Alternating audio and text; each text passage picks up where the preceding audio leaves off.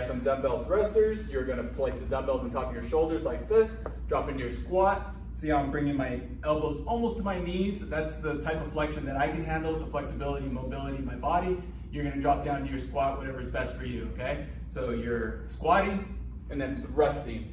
All right, you're pushing your hips forward, coming up on your toes, exhaling on the way up, and thrusting the dumbbells up, okay? So down, up and exhale, down, up and exhale, okay? Here's side view, down, up and exhale.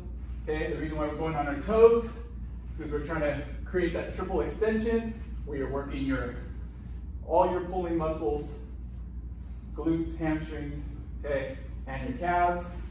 And also I want you to learn how to have a good hip strategy so that you engage more glutes and hamstrings, and you can absorb shock better if you are jumping and landing or decelerating, okay? Exhale on the way up.